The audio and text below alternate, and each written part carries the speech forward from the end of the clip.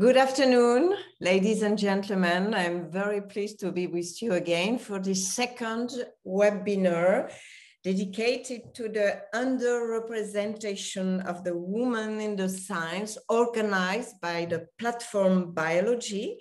I am Romaine Jean, I'm journalist. I will accompany you during all these webinar series. And the theme of our today's discussion is the role of women in the leading positions. And to introduce it, I have the pleasure to give the floor to Carmen Fazo. She's member of the organizing committee. Carmen, please.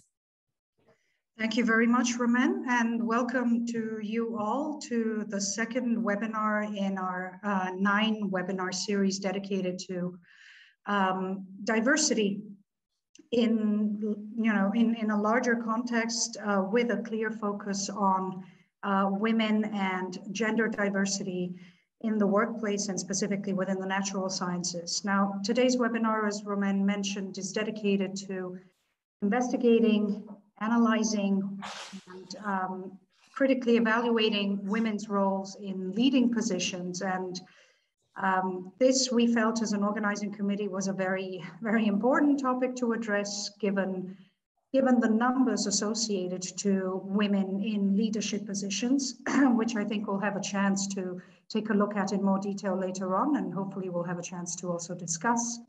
We have a problem with women in leadership positions. There aren't enough women in leadership positions, and the question is why and what can be done potentially to change that. We have 2 excellent speakers with us today, Professor Anna Wahl from the Royal Institute of Technology in Stockholm and Professor Clara Kulich from the University of Geneva here in Switzerland. And they both have ample experience dealing with the issue of diversity and gender balance and gender equity in a leadership context. And I don't want to take any further time from Romaine and from our guests, so I'm happy to hand over to Romaine, and I wish you all an enjoyable webinar today. Thank you. Thank you very much, Carmen. You have summed up the question, what role can and should women play as drivers for change? And does having more women in leading position change really the leadership style of the organization? We have a lot of questions to ask. We are very pleased to have Professor Anna Wahl and Professor Clara Kulich. Anna Wahl first. She's a great specialist in gender equality, professor in gender organization management at the Royal Institute of Technology in Sweden. Sweden, as we know, is considered as a very egalitarian country. We will listen with great pleasure what you have to say, Clara. Anna, please, you have the floor. Okay, thank you. Romaine. Yes, I have the floor, and as we are supposed to be quite short here and to the point, I will start sharing my screen immediately.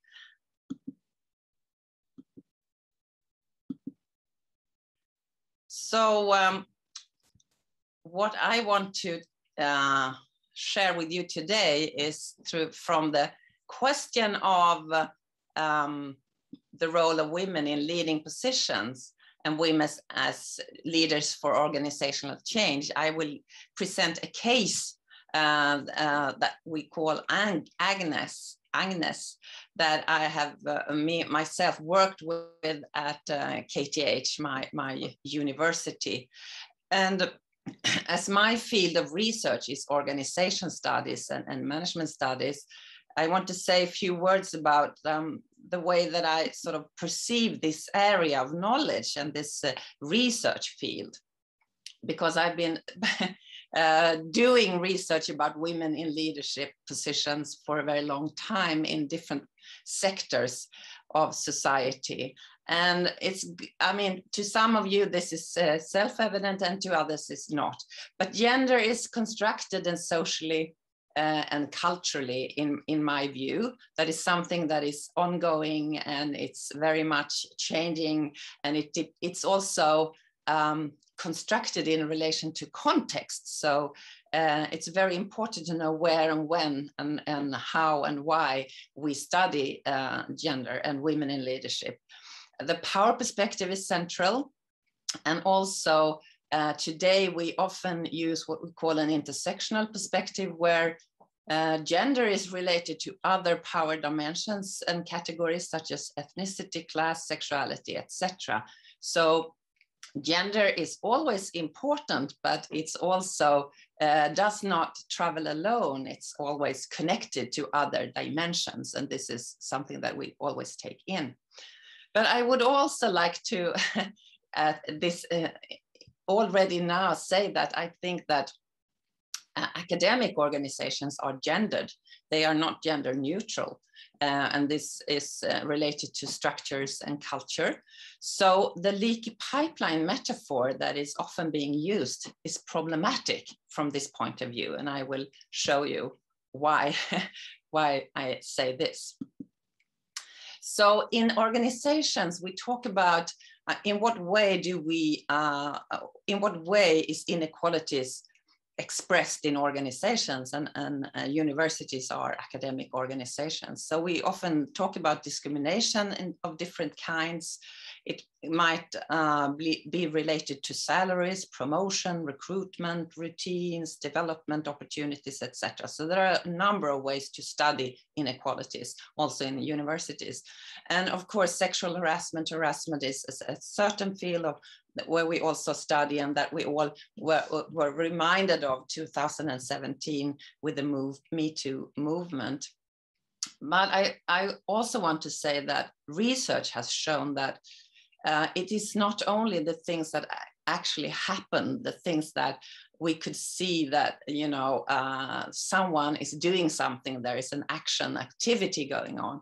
But a lot of the inequalities in organizations, and very much so in academic organizations, is rather what is not happening. The way that we have to try to capture non-actions, invisibilities, and lack of recognition, for instance. So it's very important to have this double perspective of seeing what is happening, but also what is not happening. And of course, we talk about exclusion and excluding cultures in a lot of organizations, also in the academy. So the case I want to share with you today, Agnes, a few words about the approach of the program that I was leading together with colleagues from KTH. The purpose with the program was to increase women's influence and in the ongoing gender mainstreaming efforts. So there's a lot of things going on in the organization, and we wanted to sort of increase women's influence in this ongoing work for change. So it's not an individual career program to empower women individually, but it's an initiative to support women's change leadership. So it's more that women should be able to change the organization and to work for change. The design was that 18 women on senior levels, both among faculty and administration, were chosen through a certain way of finding them, but also a basis for this, that they had all expressed a strong commitment to contributing to change. So it's also about their own sort of statement. It was a one-year program, all together 12 days. And there was gender theories in the content related to organization, management, and change, definitely with a power perspective. And we also used a lot of interactive methods and reflexive exercises that I cannot share with you now.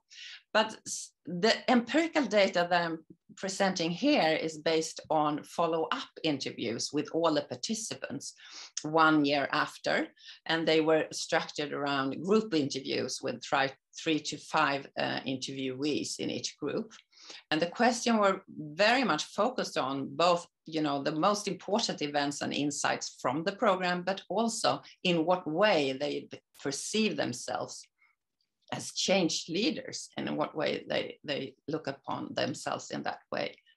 And we analyzed the interviews in themes, And I will go through some of them here, but very much it's about the common understanding of the problem of inequality that they share after this program. Also a sense of community after sharing experience with each other. Also a power of action, that they actually felt that they could do more and actually change things. But also it's about frustration and ways to handle frustration, because they also kind of increase. So we have in the analysis called this collective empowerment, in contrast to sort of individual empowerment that is often the case in academic programs for women, that they are sort of on an individual level being empowered. This was much more based on the common understanding, the sense of community and power of action that I already mentioned. So all the women experienced increased awareness and knowledge about the kind of problems they wanted to work with and improve. Most women had found it easier to drive organizational change and handle frustration. And they had also reached out to other women in the program, as well as to women and men in other parts of the organization, in order to create alliances. So after the program, it was not sort of a locked in room with all these 18 women, but very much outgoing and creating new alliances from that basis. And common for those very few women in this group that did not express much power of action was their lack of contact with the others from the program. So it was also shown that it's very important to keep it going and to keep it alive, the kind of network that was created. And to let you know a little about, to hear their voices, what did they say? The program was empowerment, which becomes evident when we meet in different situations in the organization, especially in meetings with both men and women. Men often come in and have the power, and then we come in and give each other a hug. The men in the room are a bit confused. When someone else is in the room, is part of the program, you get strength. When Agnes has my back, I have received the tools to be able to act and differently, make a difference, and to be difficult. I'm more daring, and I have acquired more space of action. The network is valuable. I know that someone has my back, others that understand. The insight that it's a problem with the system and that Agnes has my back makes it easier to feel belongingness at my university. There is a space for me. So they actually talk about both feeling the strength, even if Agnes women are not present in the room, they are still present mentally for all these 18 women, and also that they feel greater belongingness to the university after doing this program, that they are sort of belonging to KTH. So what about the expressions of frustration? Well, this is not the first time it's been shown, but still it needs to be repeated. With increased knowledge and awareness, it's also that increases participant sensitivity to how inequalities are expressed and normalized in the organization. So heightened awareness of the lack of the problem insight in the organization is frustrating. So an increased awareness leads to increased frustration. And realizing that others hold participants accountable for solving the problem makes work for change overwhelming. Some of the women felt that, that even though this was not communicated to the organizations, sometimes others in the organization thought that they were sort of responsible for the problem instead of being responsible for driving change. And this is something that we also recognize from other studies. Seeing women's simultaneous trivialization of gender equality work and their complicity in their own subordination is frustrating, was also something that became a problem for some of the participants.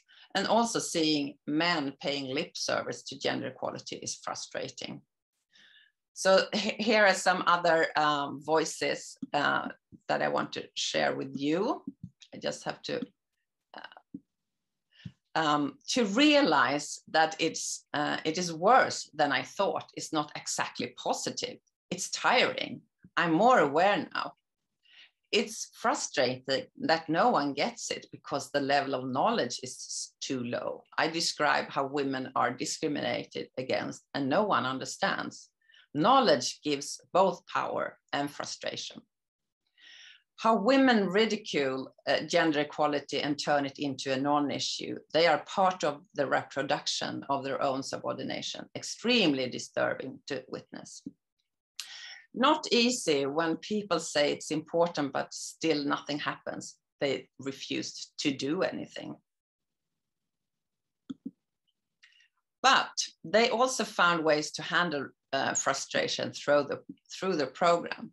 So knowledge gave better understanding of how gender equality work can be made more accessible. So they find a lot more practice and skills in doing this.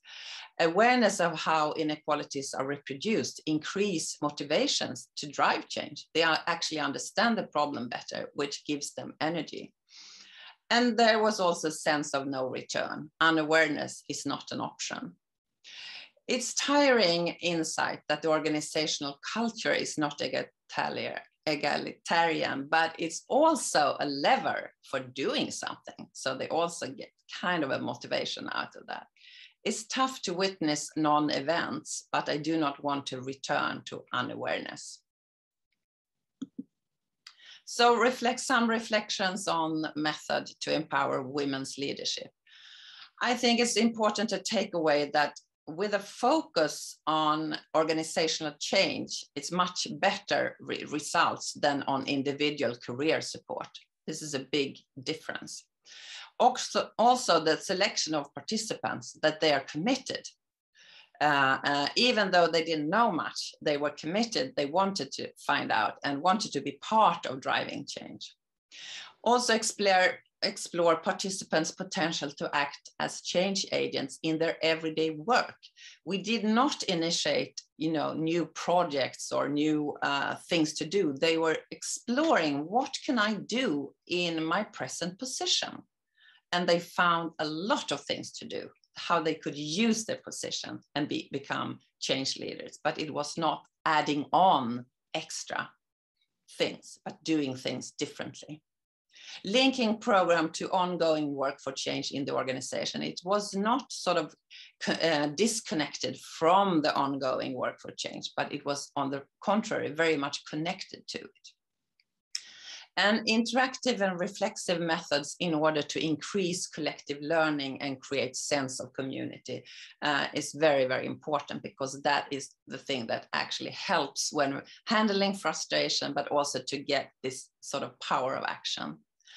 And power perspective in content is very important. It's a critical perspective on the metaphor of women as passively leaking out instead of men actually being actively empowered by the gendered academic culture. These are very active processes, and the leaky pipeline doesn't really capture the process, the dynamic of the gendered academic culture. So here are some references, and I can submit my PowerPoints later. So this was only published in a Swedish journal, but this summer it was published in Swedish, but we are sort of translating it right now into English as well. I don't know how I did time-wise, but I was trying to be quick doing this presentation. You're perfect in time. Thank you very much, Hannah. Thank you very much. I didn't say that our audience can ask questions. You have on your screen a Q&A, our application button, so you can ask your question and we will answer. We'll ask to Anna Wahl and Clara Kulich. I have perhaps first a question for you, Anna. I said that your country is very egalitarian. It sounds like that. How is the situation in Sweden in natural science, in the academic world? Can we say that there is a change, the situation changing, or how is it?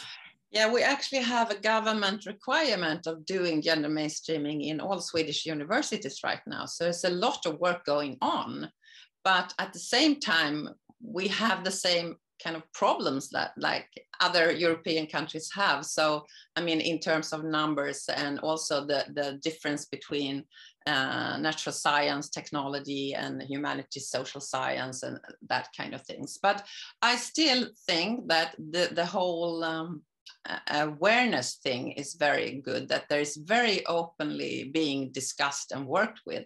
And at my own university, KTH, there's definitely a lot of work going on and very open discussions, and a lot of people are involved. Of course, both men and women are involved. A lot of men are involved in this work for change. So, and this group of women, 18 women, have been really important also to be sort of pushing for change and being in the whole organizations. But it's not only that, it's a lot of other things. It's sort of a part of a bigger picture. So we have a question. In one of your first slides, you write, Mrs. Wahl, that gender is socially and culturally constructed. Do you mean that gender has no genetic basis whatsoever? Yes, but also biology is interpreted in a social context and in a culture. So we use our own beliefs and perceptions to sort of interpret and not least value what we see. That is sort of genetic or biology. So we are never sort of outside that. It's always part of our understanding. Okay, and we have another question. Men were not involved in the program to increase their awareness to inequalities. Was it a choice? Yes, it was a choice because we work so much with men anyway, because we work a lot with the structures that are in place. So we work a lot with the executives, the leaders, the professors, and they are in a majority of men. So the program was to sort of increase women's influence and make really women important in this work for change. But it doesn't mean that we do not work with men. I do that quite a lot in a lot of training and also around awareness. And I think that I also worked previously in programs for change where we sort of have separate groups, also all men groups, discussing the kind of how they perceive inequalities, etc. So I think it's more about methods. It's not an ideology to separate, but it's methods. Depending on what kind of groups you formulate, you can sort of drive the process in different ways. We have another question. Thank you for the talk. Can you give some example for the interactive and reflective methods you use in your program? We are running a leadership program for senior female professors, and I'm wondering if we could add some of your experiences in our program. I mean, we used some of the methods that are around that are, I mean, this kind of reflections around life stories and, you know, that how did you end up here and building stories, and also through women's own experience of discrimination, we added theory, and then they could themselves reflect on in groups and to interpret what they had experienced, and with the help of theory. So it was a lot of things that we the interaction was that we worked with the group all the time, and they were very active. And they were also active in the way that the program was sort of moving ahead. So we were very sensitive to where they were in their own process, but also that we sort of did a lot of dissemination of knowledge and lectures and all that, but always with the possibilities of reflecting and discussing and comparing, etc. So that it's not a monologue of lectures, but very much sort of in the connecting it to KTH, to their own experience. So that, and there are a lot of good methods around that you can use doing that, but it's basically the idea how we worked. In one of your first slides, you spoke about the lack of recognition for women. I have an example. I would like to quote an article published last week in one of our online sites, Heidi News in Geneva. And it's about a study by the journal PNAS, who tells that only 29% of women have their work published online, and with consequence that women's academic career are slower, they are less invited to speak at conference. It was a study led by the University Northwestern in USA. And the conclusion is that this is a considerable loss of substance for the science. What do you think about that? Yeah, I mean, the interesting part here is, of course, why do they not publish online, and what reasons are behind? And also, of course, other studies that they would show that even if you publish, there might be a difference when it comes to recognition of what you publish and in what way it's being valued, etc. So I know, I mean, we know this, and it's very often unaware processes, and we know now all about not only unconscious bias in peer reviewing and etc., but also the kind of processes around power games in organizations, and who is in and who is out, and the networks and things like that, homosocial cultures. So I can just say that we have to constantly keep an eye on what's going on and have this critical eye in our discussions at each university, and that we find out that how does it work here? You know, if we find out something about the university in the US, we have to look at our own university, see, is this also relevant here? And how could we find out? So it could be a good inspiration to do that, but you never know. And now you are a kind of pioneer in the field of gender research. In 1992, you created the group Phosphor to lead gender theory in the area of organization management. Can you perhaps share with us some very positive experience you made in all these years? I mean,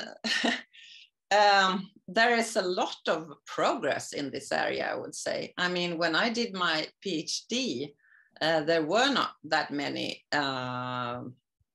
theses going on in organization and gender, and so that has changed. So we always have to see that the next step is to broaden and that there are more empirical studies, etc. But still, it's not quite accepted in all academic settings that we do gender research, and we also see in some of our European countries that the sort of resistance against this kind of science has increased. So we always have to sort of remember to keep going. It's not time to relax yet. But there is a lot more to be, I mean, there's a lot more to take in, and there's a lot more published, and there is a lot more knowledge to take to use in, for instance, in teaching. Super important, I would say, teaching to students, but also to PhD students, that they actually learn from this field of research. Thank you very much. You say with us, I want to give now the floor to Clara Kulich. Professor Clara Kulich. She's Associate Professor at the Faculty of Psychology and Educational Science at the University of Geneva. Good afternoon, Clara. And your studies, notably the impact of sexist behavior on women's leadership's aspiration. But I give you the floor. Thank you very much, Roman. I'm very happy to be here today. So I will also share my screen and then put my PowerPoint on.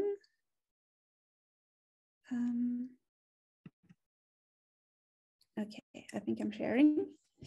Okay, so I want to talk to you about different types of circumstances in which women may gain leadership, and particularly about one association that we have been observing in the last decade or so, that is a Think Crisis, Think Female association. So I will talk you a little bit through what that means, why this is happening, and then towards the end of my talk, I will put it into a more academic context, because most of the research has been done in the context of organizations and in the context of politics.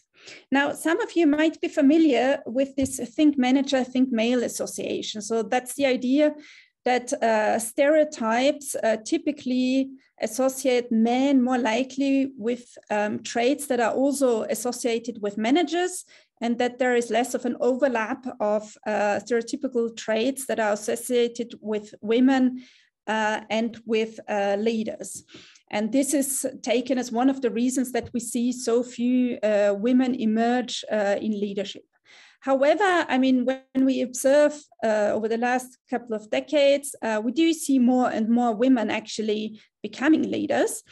And so more recently, research has been interested in what kind of circumstances women actually make it, break through the glass ceiling and become leaders. And some researchers in the UK have thus uncovered a phenomenon which is called the glass cliff, that actually shows that women are more likely to be appointed to leadership positions in times of crisis and instability. So that means women seem to face a higher likelihood to become managers in different contexts, politics, in organizations, in sports, but also in academia, following bad performance, following scandals, or any other type of adverse circumstances. And this puts them into quite a difficult situation, because if we become leaders in times of crisis, that means we are surrounded by lots of difficulties and trouble, and it can increase the risk of fail in terms of one's career. But also it is connected with a certain level of stress and with situations that can bring really harm to the health of these women. Now, it's not only women who are concerned by this, but several minority groups, so minority groups more in general, but I will more focus on the gender dimension here. So why do people think crisis, think female? I will talk you through several reasons for it, where there is some research that points in that direction. And I tell you right away, the phenomenon is quite complex and there is not one explanation for it, but there are many different glass cliff types of contexts and thus also different types of explanations. So one first explanation that one could consider is women associated with a crisis simply because it's sexist. We just put them up into difficult circumstances to see them fail and then to have the proof that women are not capable. We do have some evidence that may point in that direction. So for example, what we find in the political context is that conservative parties and right-wing parties are very likely to nominate female candidates, but also ethnic minority candidates in regions where those where their parties lost in the past. So where it's not very likely that those female or minority candidates will actually win the elections. And the fact of being appointed to those hard to win seats leads to the result that they are less likely to actually win the elections. But it's not as simple as that, because one could think, okay, conservative, we are anti-minority, but we also find a similar phenomenon in some left-wing or more liberal political parties. So the phenomenon seems to be a little bit more complex, and for parties that are more pro-minority, there might be other reasons behind these glass cliff appointments. Now, when we are in a crisis context, one of the things we will think about is we need to change something. And one of the ways of changing something is to exchange the current leader against a leader that is substantially different. So women, but also ethnic minority group members, they look different, they are associated with different characteristics. So it might be actually that we choose women in crisis times because we want to signal change to the outside world. We want to show investors or other people who are observing the organization that we are actually aware of the problems and we are doing something. So in my domain, I'm a social psychologist. We work a lot with experiments. So one of the studies we did in that context is we showed people an organizational context in a crisis and another one where things were going well. And then we asked people to choose. We asked them to choose between female or male candidates. And we didn't only ask them to choose a candidate, but also to explain why they made the choice they made.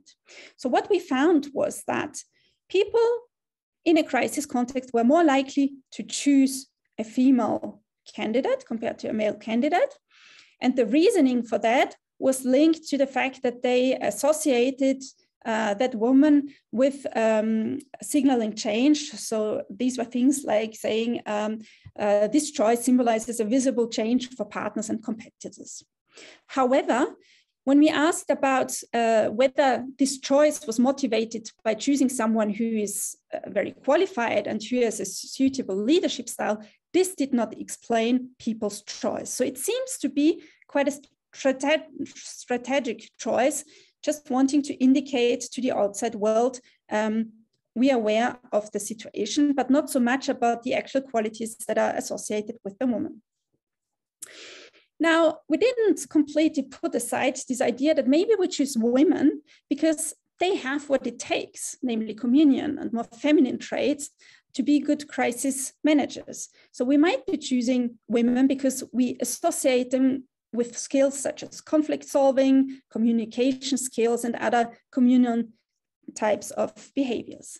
And actually, there is some evidence in the literature when we ask people about the desired leadership characteristics in different types of contexts that show that actually it's particularly in prosperous times that we think about agentic, more masculine traits, and in crisis context that we think more about communal traits. However, it's not any type of crisis. So it seems that particularly if the mission is to manage people or to take the responsibility, that we will think more about feminine traits and find them more desirable. However, in a crisis where we think about performance improvements, here we will rather opt for more agentic or masculine traits.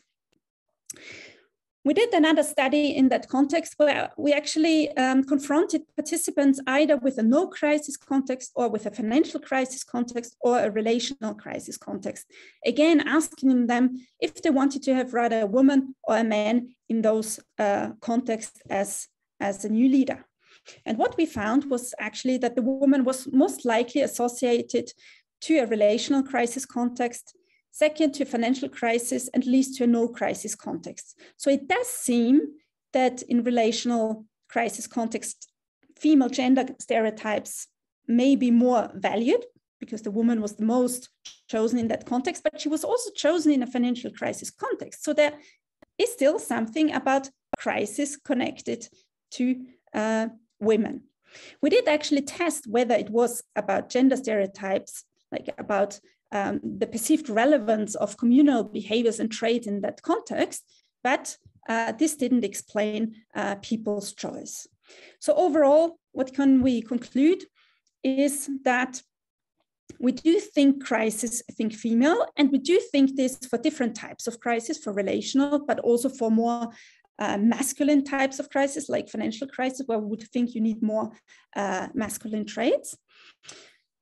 But when it comes to gender traits, there's actually a think relational crisis, think feminine association. So we do associate feminine traits with relational crisis scenarios, but we do not associate them with financial crisis scenarios. So gender stereotypes may in part explain a certain preference of women in relational crisis contexts, but other crisis contexts cannot really explain that preference. So there is, for example, the signaling change interpretation that I've talked about, but there may also be other factors. And I want to come to the fourth point I want to make, and this concerns actually the role that women are playing in this situation. So we know that women have limited job opportunities, and it may be that if they get offered more crisis positions, well, they end up choosing one of those crisis positions.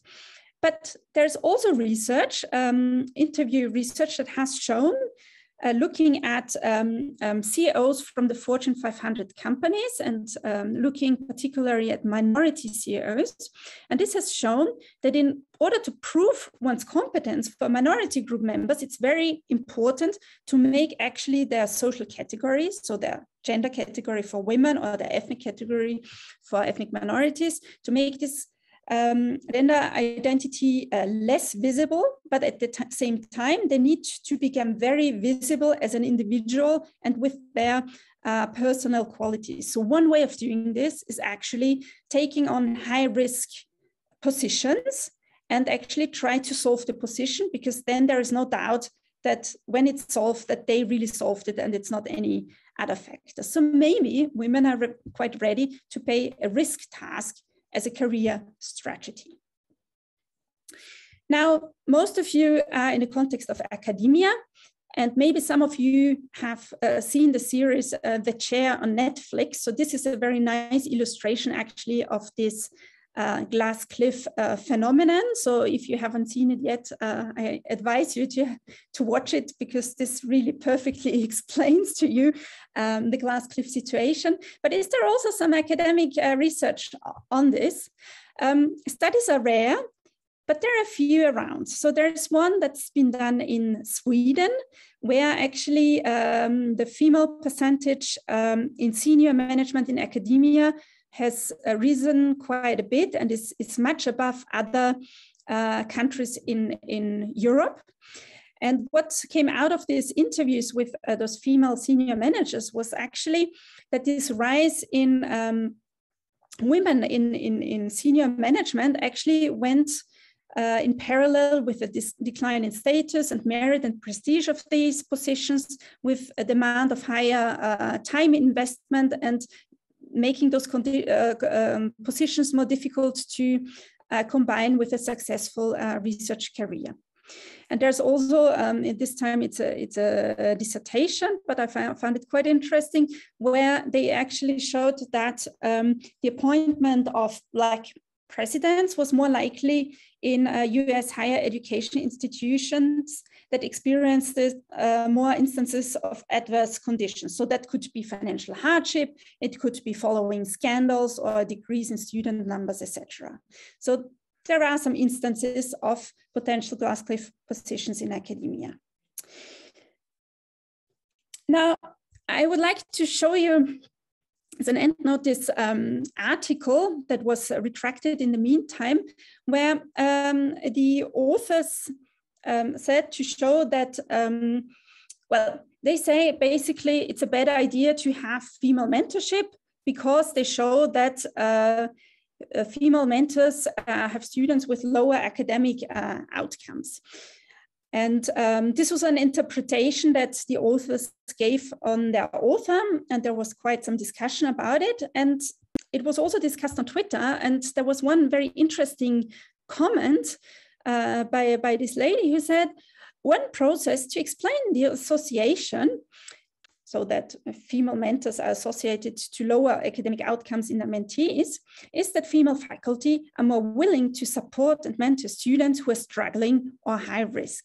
So I think this is a very interesting question to think about actually what the quality of the work is that women and men in such senior positions are taking on and willing to do. So maybe women are ready to take the responsibility and to take on those students that are struggling and to support them through their difficult path. So again, it's not that women drive them into worse outcomes, but it's rather the opposite, that women are ready to take on those high risk supervision relations. So what can we learn from this? What should women, minorities watch out for? I put here a whole list. So maybe think about when you take on a job, are you the first woman or the first ethnic minority? This could be something to watch out for, could be a risk factor. Have others refused the job before you took it? Are there budget cuts around, conflicts, any kinds of crisis or scandals? Is there maybe an additional workload added to the position that you're taking on? Is there supervision of high-risk students involved? We could continue this list. And then also on the other hand, what can people do to help and support women who are in glass cliff positions or to prevent them? So, for example, it would be very important to share informal information that relates to potential risk that could be associated to a role and that is not so obvious. Provide support to women who are already in those glass cliff positions, and very important to make aware of those glass cliff causalities. So that often it's not women that actually are the cause of those crises, but rather that the crises are the cause of the appointment of women or minority groups.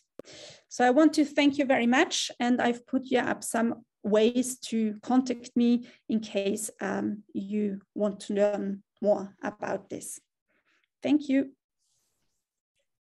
Thank you very much, Clara. So no crisis, no woman. What do you think, generally, that women are really different leaders, or have you made some study about that, or perhaps better in crisis context? And so we mainly look about the perceiver perspective. So when women being appointed, we use archival data, so from real organizations and from real political elections. And we use also experimental research. There is a little bit of research around about women's perspective, but this has not been so well decomposed yet in terms of are they seeking out those situations or not. I think it's quite complex, but there's some research starting on that line. Mm-hmm. I've read that one of your recent studies in Geneva showed that the appointment of a woman to a precarious managerial position is mostly done by non-sexist people. Yes. That means that the cultural bias is very deep, even among people who claim to be non-sexist. I think what is important to look at, what are the motivations when women are being put into those precarious positions. So I quite like to point to some results that we had for the American elections, where we actually found that also the Democrats are putting the women on glass cliffs. But what is important, women actually are more likely to win under those precarious circumstances compared to men. So it's actually for the Democratic Party a good strategy to do this, because it makes them more likely to win. And also, probably this is happening not in the Republican Party, because in the Republican Party, they put people, women and ethnic minorities up into those difficult positions. And in addition to that, they make those positions even more precarious by giving them less money to fund the election races and not giving them the social support. So if we put people up into difficult positions, what is very important is actually the organizational context. Is the support? Is the person being backed up? And the whole situation can actually become a trampoline for those individuals if there is support around. But if they are put into those situations at the same time, they're being treated in a scapegoating way, but trying to actively undermining them, not giving them support, then it's really, really a very, very negative consequences are likely. Mm-hmm. We have a lot of questions, but perhaps just a reaction of Anna Wahl. Anna, are you with us? You can switch on your, yeah. Yes. Perhaps you want to react to the presentation of Clara, just to have your opinion. I'd like to. Thank you, Clara. I think it is very interesting, and it gets me thinking about a lot of things. And I totally agree that it's very much about the organizational support and context and the way that the organization perceive it as a crisis situation or not. And in one way, women in male-dominated fields are always in a kind of a crisis situation if they take on a leadership position that there has hardly been any other women around, or women as colleagues, etc. So maybe it's kind of part of a strategy that women leaders have. That I'm anyway an outsider, so why not take on this? I mean, it's not worse than anything else, because there's never this kind of gender neutral situation for women. Women always have to cope with that and find strategies to handle that situation. So maybe it might just as well be an open crisis. So one thing that I was thinking about, and I would like to ask you, is what about the climate crisis? Do you see, have you heard anything about that women are more often appointed? I mean, that is kind of a very huge crisis we all encounter now. Is that something that has been shown in this kind of studies, or something that you could say something about? I do not have something exactly about the climate crisis. We are doing some research in the context of the COVID crisis. And we've seen, for example, in France, there was an emergence of female leaders now following the last election. So for the first time ever, in the 10 largest cities in France, half of the mayors are women. Mm-hmm. And we have also seen, so for example, in my own city in France, I live in France, there was always a right-wing government. And now all of a sudden we have a green mayor, and who in addition is an ethnic minority member. So I think there are a lot of incidences that may make you believe that something in that direction is taking place. But change is not only about gender. So change is about, it can also be about different social categories, I think. And the climate, I mean, the climate is also often something that is associated with a more cooperative, more global thinking, more sustainable, more feminine way of leading. So I wouldn't be surprised if tendencies in that direction would come. Yeah, because we also know that women are more worried about the climate change, and they are more victims of the climate change. So it's kind of very gendered issue. Yeah. To turn back to the academia, we have a very interesting question. In academia, it seems that men are indirectly favored because the selection is targeted at a certain personality types. It so happens that the favored personality is typical of alpha males, large ego, dominant style, boosting confidence. While these personalities, ask this question, are tolerated in men, they are much more criticized in women. Why? Oh, it's kind of very basic. I mean, it's kind of the core of a lot of the problem and discrimination and the whole gender order, I think. We call this the hegemonic masculinity. That is kind of the masculinity that also men are supposed to be sort of positioned in this hierarchy, and of course women. So it's very connected to the kind of power games, and it's very much about power, I would say, and to challenge that kind of model of leadership is very much to challenge power. Clara? Yeah, I think it's for women, when they become leaders, there is kind of an identity conflict, because there is this prototype of a leader, like think manager, think male, and then a woman is supposed to be leader, and at the same time she's supposed to be a woman, and so people have difficulties in seeing those two identities combined in the same person, and it speaks against the social norms we grew up with. And in our society, it is actually acceptable to show negative behavior and discrimination against individuals who actually violate those social norms. And so that often happens, that women who show themselves in agentic ways, that this is perceived very differently. It's maybe interesting in that context, there has been quite some research the recent years about a phenomenon that is called the Team B behavior. So there was this outcry that when women become managers, that they are not very supportive towards other women, and why should we then elect women if they are not being very supportive?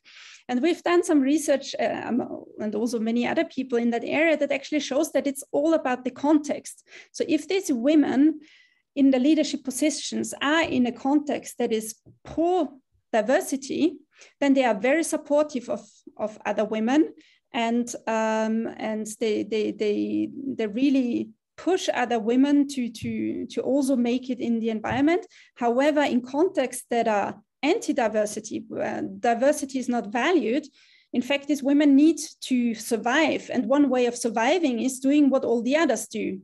And all the others are white, heterosexual men. So it's not about the women, it's really about the context that will impact on how we behave. It's what we call in organization studies, in homosocial cultures, women's behavior becomes heterosocial. That means that men acknowledge other men and women do the same. And it's all about surviving. So I totally agree. It's very much about the context and the kind of ideas that is around there, and the space for women to take. We have a last question for both of you. Interesting to because we try in this website series to be very concrete, to have recommendations. And this question, could you briefly comment on possible solutions how to reduce the glass cliff phenomena? Perhaps to you, Anna, and after to you, Clara. One or two recommendations, solutions to be very concrete. Well, I can turn back to the Agnes case. I think that is one solution, to understand that if women share the same kind of, they make the problem analysis together and they make strategies together, they can actually cooperate and do change much easier than when it ends up on an individual women leader. It's very, very difficult. So I say that is the collective empowerment is the solution. The collective empowerment. Yeah, very good. Perhaps for the University of Geneva, Clara. Really and your recommendation? Yeah, it's really this collective empowerment notion is, I'm really 100% on this as well. And it's a problem in many, many leadership programs that we get today. I mean, I just became a professor and I'm getting in all these leadership trainings. And it's often something, it's for women to make them like the man. And that's not the move forward. It's the move forward is not creating individual excellent women, but we have to work from the basis. We have to support all the women, because the women who are already excellent, they will make it at some point. But the importance is that all the women get the support, as it's the case for the men. So I'm really completely on this collective empowerment rather than individual empowerment side of the coin. Thank you very much. We are coming to the end of this hour. It was very, very interesting. Thank you very much. We have heard about the experience of Sweden and Geneva, these very interesting studies in Geneva. Thank you very much, Anna Wahl. Thank you very much, Clara Kulich. Thank you for your interest. As said, it was recorded, so you can watch this webinar on YouTube with a summary of the discussion on the platform of the Academy of Science platform biology. See you. I give you next webinar is on October 4. Our next webinar is dedicated to the neurobiological differences between men and women. It's very interesting too. Thank you. Thank you very much. Thank you for the invitation. Thank you. Thank you.